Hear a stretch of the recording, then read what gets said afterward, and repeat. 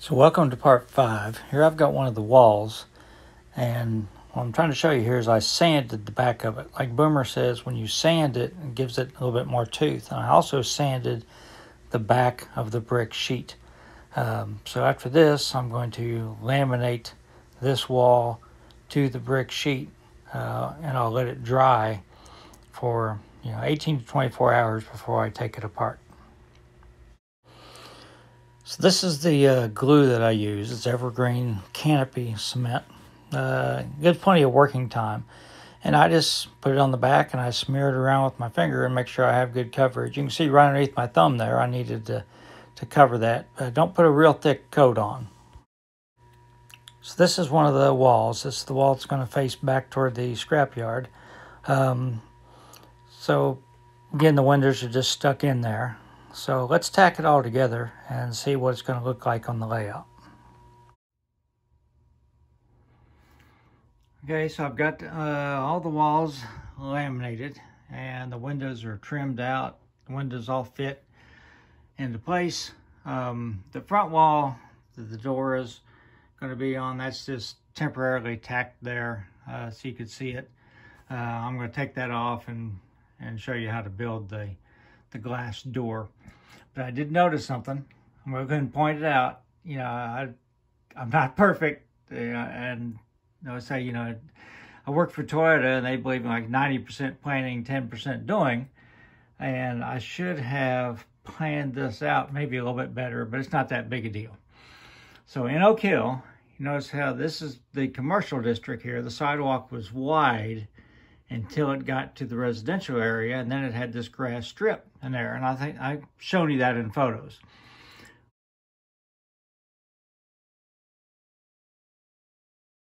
Well, I should not have done that until I built the building because actually the full width sidewalk should come out to actually not only past this, but to the past where that other little building is, the full width sidewalk.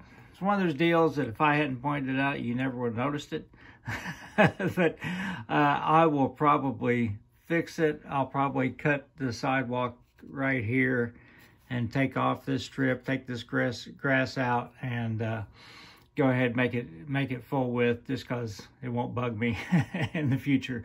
Now, I didn't do it on the other side. The other side is, where the gas station used to be, and there's actually, it goes right into residential, but they had a couple little industrial, well, not industrial, but commercial buildings here, the restaurant and whatever that other building was, maybe a dentist office or a doctor's office or something.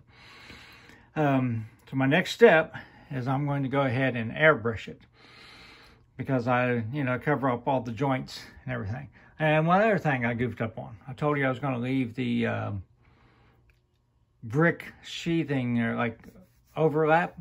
Well, when I cut them off, I cut it here and I did not leave that overlap. It'll be okay. Once I paint it, you're not even going to notice it. And, I'll put a downspout there or something. But anyhow, I'm going to go ahead and airbrush it, the brick. And then I'll take this wall off and I'll build the metal door because I have to have it painted brick before I can do that. Okay, so based on this picture, got my airbrush out, got my red brick color out, and I was ready to start painting. And I thought, well, maybe I better look at some more pictures just to be sure that I'm doing the right thing. Well, this picture is black and white, but it looks like it's, around my era. That sure doesn't look like a red brick to me. It looks like more of a tan brick. So let's go get some more pictures.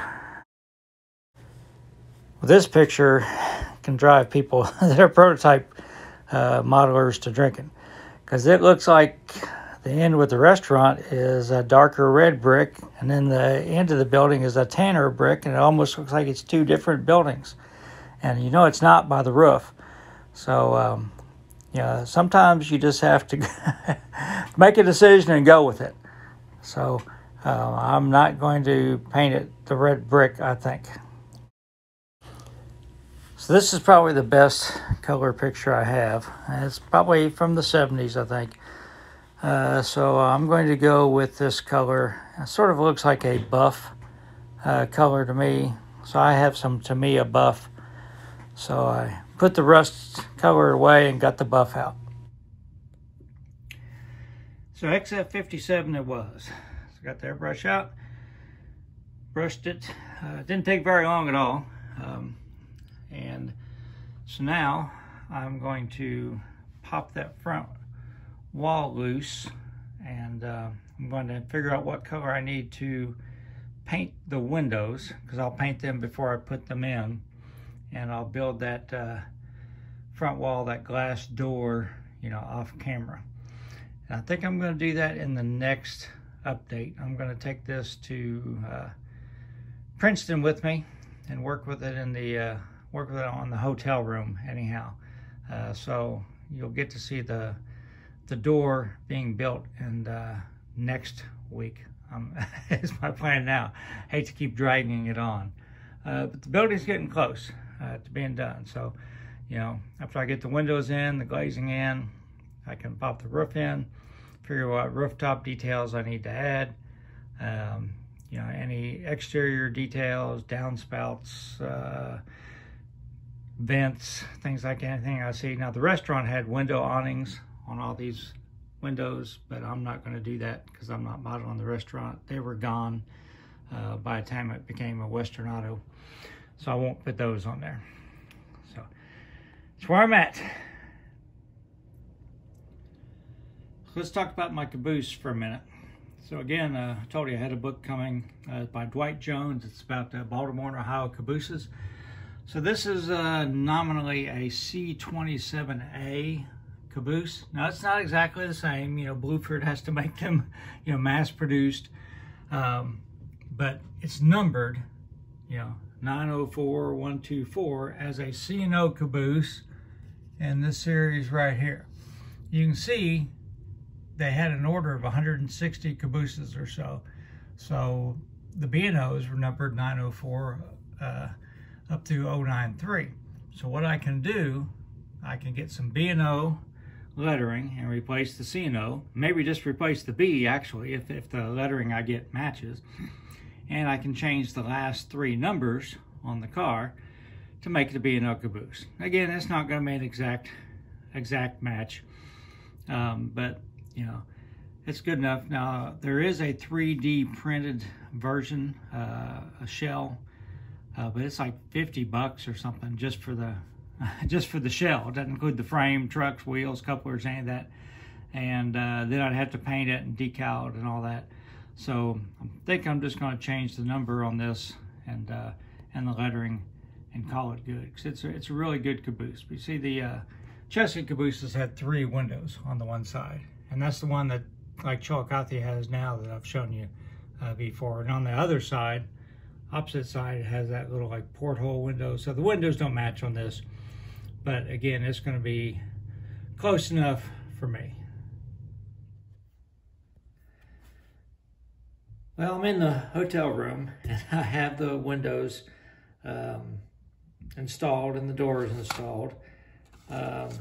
Like the genius that I am, I painted the roof, painted the wrong side of it. So I'll have to paint the other side when I get home, spray paint it.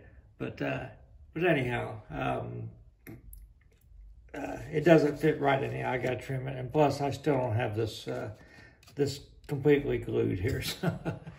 But the windows in, I chose a dark green to paint the windows, sort of complement the tan. And remember, the door and everything they're not that high up because the sidewalk is really thick. So it'll butt up against the sidewalk. I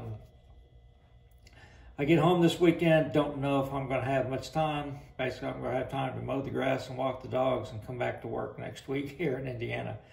So you may not see this for a couple of weeks. But I thought I would at least tell you that I am working on it, making progress. And the next time you see it, I will show you how to make these doors, I promise. So everybody stay safe.